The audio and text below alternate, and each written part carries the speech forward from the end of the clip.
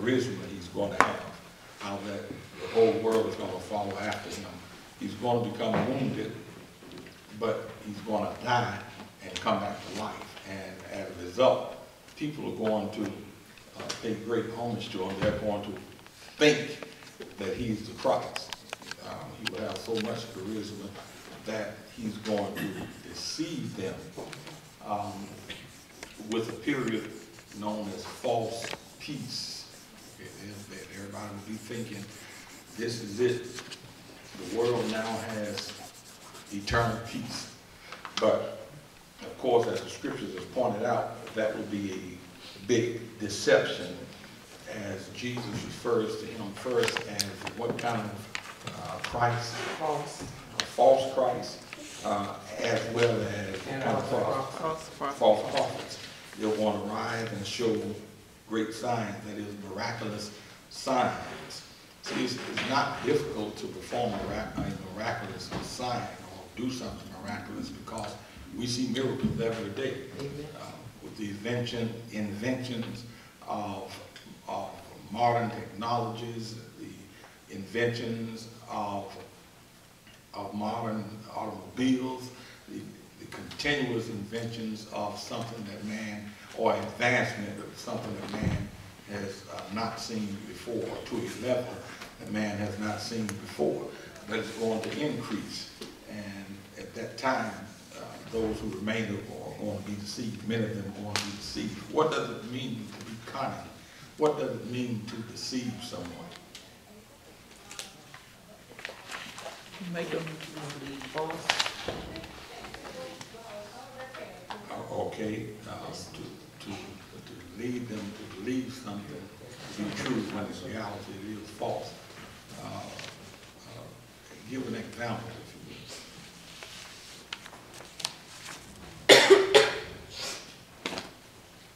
Anybody, give an example of deceiving someone. Pretend, like some people like pretend they got more than what they have. You know, like they deceive you into thinking that they're more than what they are. As far as giving, I mean, they go out and spend all their money on something that they really don't need, but trying to keep up with somebody else. Okay. You have people saying that the world is going to end at a certain time. That's deceiving people. Okay, another example is Jim Jones.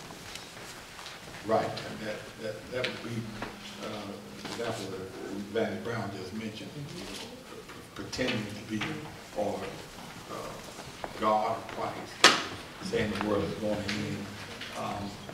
What about in today's time? What kind of examples are there of deception in the body of Christ in the 21st century in the church?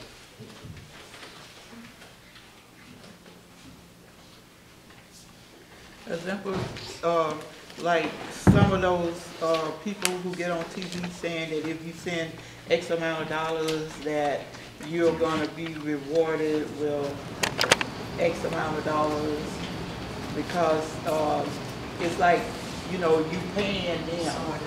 Yeah, you know, you paying them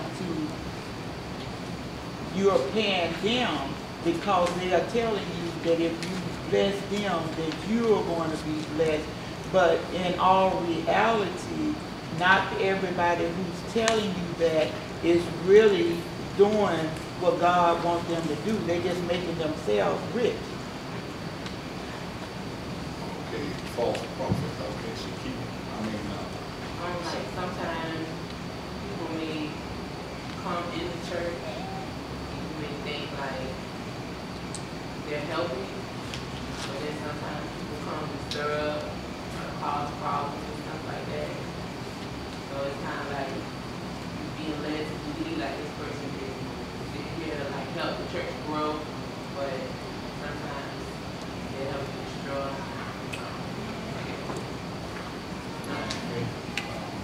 Pretending to be Christians. From a standpoint of what Jesus was talking about, false prophet. just before we deal with the Antichrist person, you've given examples of the false prophets. But what about examples of cunning acts in the local church and bringing it fast forward to the 21st century? Yes, sir. I think some places sort of accept like something that's not godly, and such as accepting pastors who are homosexual and things like that. Okay. Anybody else? And then we'll move on.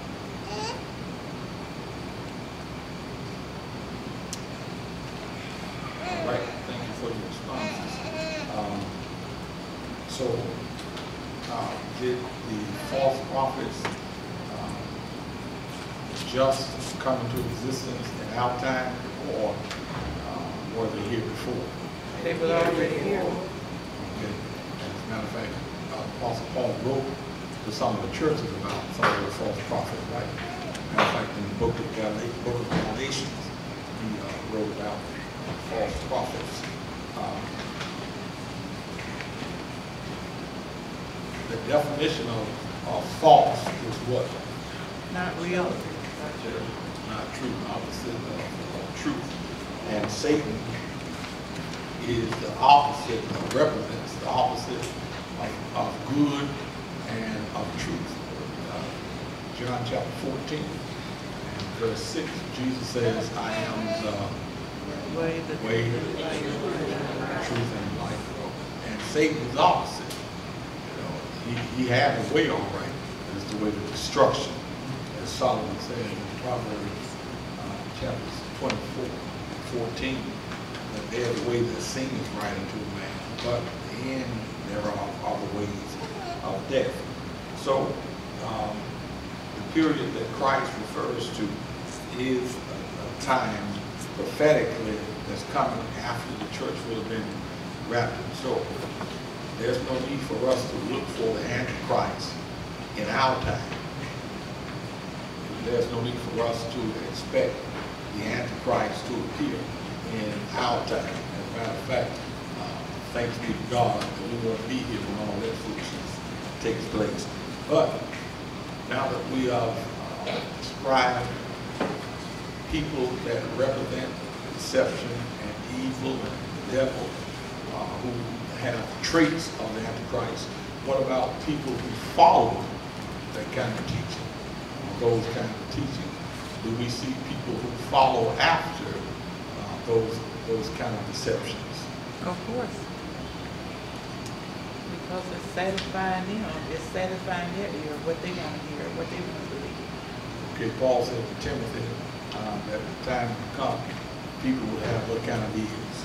Itching ears. Itching ears. They want to hear what makes them feel good, or what, as some people say, what tickles their fancy, what feels good to them. Do you not know that digesting the Word of God, when it convicts one of the sin, does not feel good? Right. Because writing in Hebrews chapter 4 says the Word of God is like a two-edged sword, and to be cut doesn't feel good, does it? To get a spanking or behind cutting didn't feel good, did it? Nope. It doesn't feel good. So when the Word convicts us of our wrong, it doesn't feel good. And some people become defensive or offended when they're convicted, even by the Word of God. And when God sends somebody to an individual to remind him or inform him that, look, if you don't straighten up, you don't get in line, God is going to get you, and that doesn't feel good. And so we want to hear, all we want to hear from the Word of God of good things. Yeah. God is a healer. God is a provider. Jehovah Jireh, my provider. And Jehovah Rapha, my healer. All we want to hear is about good things. Yeah. God is a deliverer. Oh, the Lord bless me with this, the Lord bless me with that. And all those things are good. They're for the edification of the body of Christ. You know, sharing your blessings from the Lord with someone else. But the Word of God is not designed to make us feel good. But the Word of God is designed to make us right with God. Amen.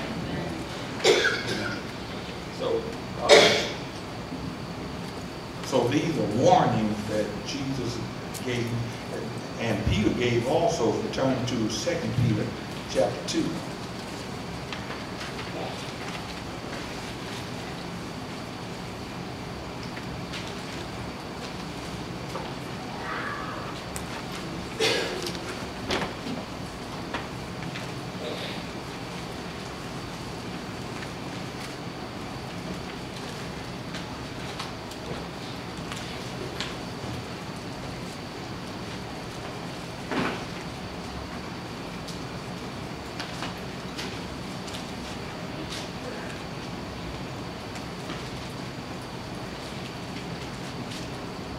Okay, let's begin reading verse 1.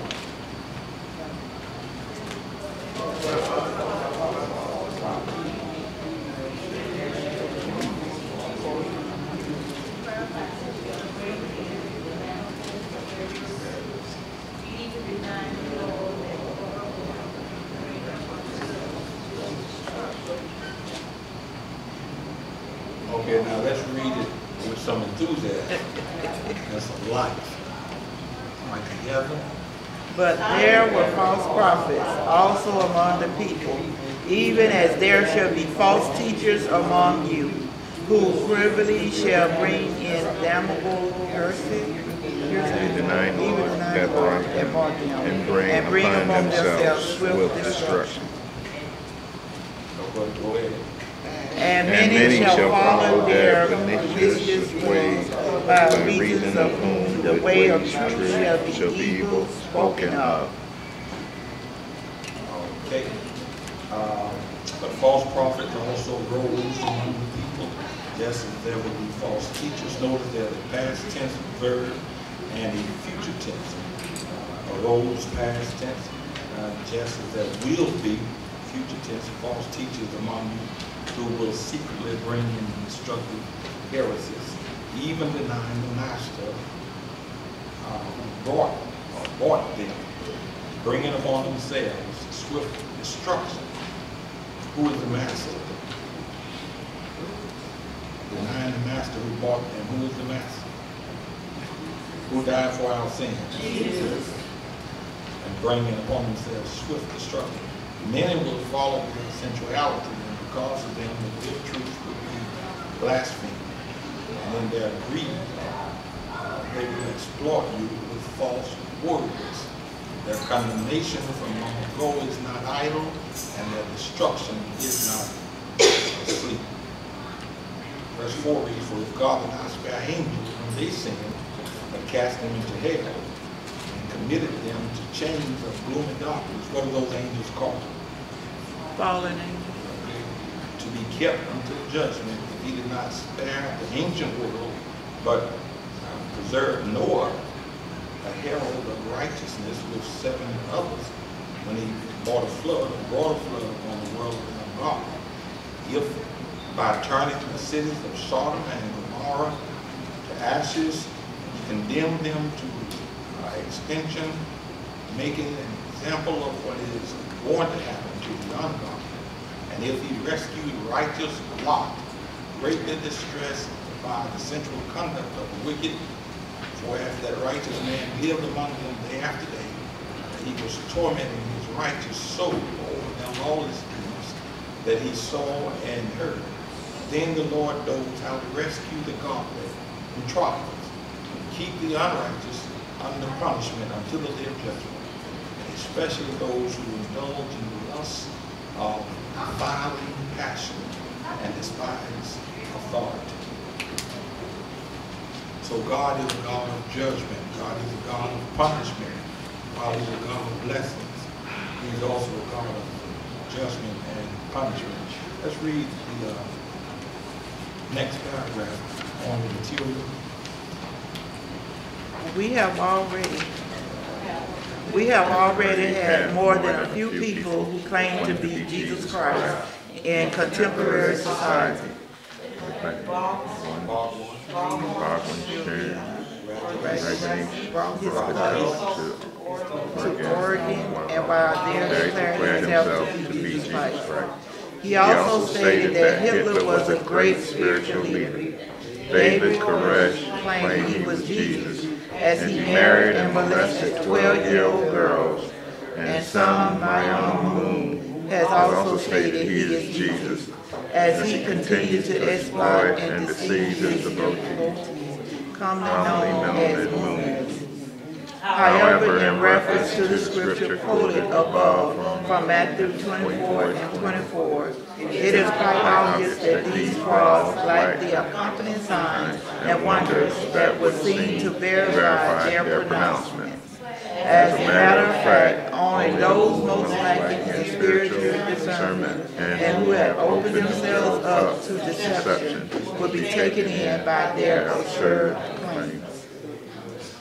So this is why we insist, or why we beseech and beg and continue to ask believers to become involved or attend or participate in the Word of God Bible study, the Word study, so that you will not be ignorant of the Word of God. Throughout the Bible, you find the clause, the statement, I will not have you to be what? Ignorant. Because my people do what for the lack of knowledge? Certainly for the lack of knowledge. God wants us to be informed and enlightened so that we'll be able to recognize the scheme and the wiles of the devil, because they're going to come against you. If they are not already coming against you, they're going to come against you. So God wants your spiritual intellect to be of such status that you'll be able to recognize through the gift of discernment when you see the devil. Now, the devil does not show up looking like the devil. The Bible describes him as being an angel of light. He fashions himself as an angel of light. So the devil is not going to show up in your mind looking like a bomb. Amen. When you meet the devil, he's going to be groomed. Okay? He's going to present himself as we read in the beginning, to be true when he's actually false. So God doesn't want you to be ignorant. And whose fault is it when we are attacked by the devil and are unarmed to defend ourselves? Our own fault. Okay. Next paragraph, Nevertheless, it is a certainty that the prophecy Jesus warned us with will eventually come to pass. And this means that sometime in the future, there will be those who will claim to be Jesus Christ and who will perform astounding signs and wonders that will be so convincing they will have the potential to deceive even dedicated Christians. Moreover, the ultimate fulfillment of this prophecy will be the deception of Israel, the Antichrist, and the false prophet, one of whom will convince the Jews that he is their divine leader. Jesus alluded to this in the book of John when he told the Jews, I have come in my Father's name, and you do not receive me. If another comes in his own name, him you will receive. John 43.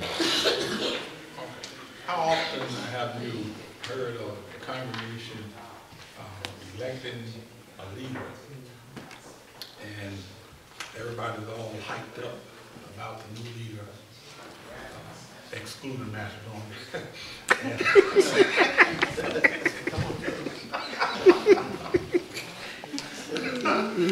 And then all of a sudden, after about a few months, all of the rumors change, all of the fanfare change. People that were excited are no longer excited. People that were enjoyed, a faithful supporter of the new leader, stood up and defended the new leader, but now they have moved their membership. And that happens for one or two reasons. Either that new leader is not one who kisses up or does not do what he wanted to do, or he's not sent there by God. I was talking to a pastor today who resigned from his church, and now the church has been without a leader for almost a year, and they don't really have enough money to give a salary to another pastor. And there are about 8 or 10 people left, and 2 people want to vote out 2 of those. Yes. Yes, ma'am. I'm kind of getting off the subject for a minute. But how can one person in the church tell the pastor that he has to go? Well, based on the word of God, no one person actually authority to do so. Now, in what we call the autonomous church, that is, the people have the power if the leader is not lined up with the word of God, is not leading by the word of God, then that body has the right to ask for resignation. Sometimes a man is asked, or a woman is asked to leave when he was doing right, because sometimes people don't follow it. Amen. I got one more thing you say. Okay. In talking with a friend of mine, this church has had, I guess, 3 or 4 pastors, and they have not lasted very long. And I told her, I said, there's just no God in that church. Or there are very few people who know the Lord but will not stand up. Okay. It is that wrong to know what to do and not do anything, as it is to fight against leadership. They just won't stand up to this one organization. Right. So, and that we go and be here for weeks talking about how when the autonomous body came about, and by the way, it's not the people's fault that they were put in position.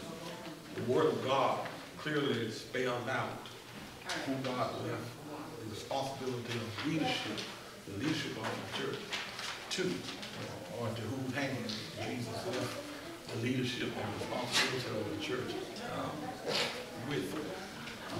But leaders, spiritual leaders, centuries ago, decided let's form an autonomous body, and let's shift the